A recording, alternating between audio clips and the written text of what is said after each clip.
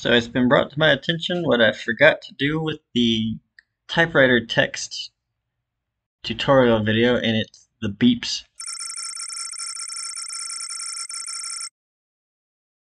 So I felt like there was something I was forgetting, and I just could not put my finger on it. So let's jump back into that one, and I'll show you how to add it, and it's pretty quick. So right in our text function, when we're adding each individual letter to our screen, right here we can just add in a sound effect. So we'll do a play sound 2D. And a 2D sound is good because it just affects kind of like its UI. It doesn't have any attenuation because it's not in the world or anything. So we'll just plug that right there and plug this right here.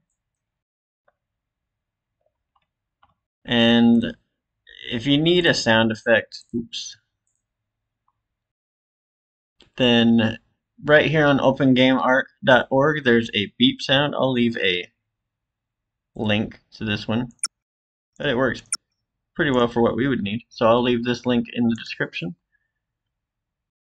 And I've already downloaded it, so you just this one. Alright, so let's drag it into our project. If you're using a different sound effect, just make sure it's a .wave, .wav, whatever that thing is. And beep. Alright, so we'll just plug that in right there. And then every time it adds a letter, oh,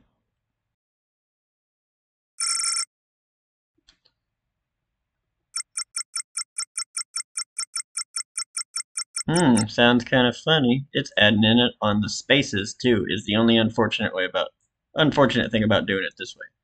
But a way around that is if we grab all this and move it this way, we can add one more branch. So the reason I'm adding another branch here is because we can check the value of the substring. So the substring is where we're feeding in the string of dialogue.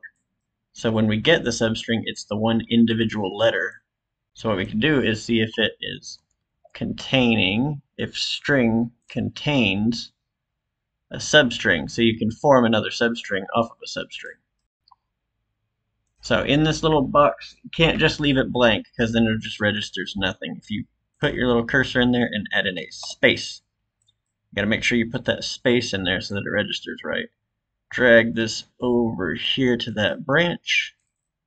Add a few reroute nodes to just make it pretty. And if it does not contain a space, then we'll plug it in here.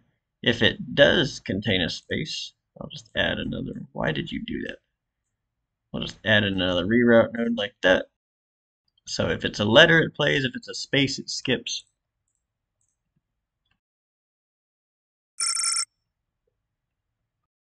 It doesn't seem to change too much if the text is very fast, but it can add a little bit of it.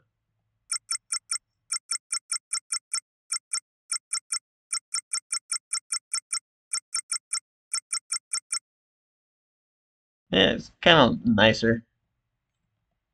Do you not talk? I forgot to make you talk.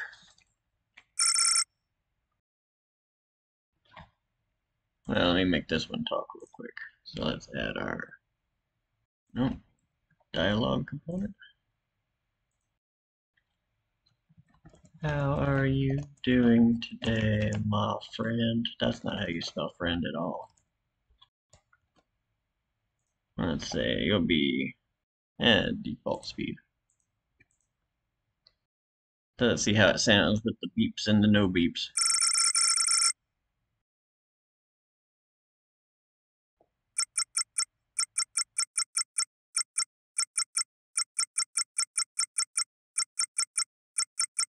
Probably not very nice to kick them around while I talk to them, but you know, you had it coming. But yeah, that's how you would do that and how you would check for spaces to make sure you don't play your sound. Or you could just feed it through. Either way works. So yeah. Alright, I'll see y'all later. Bye.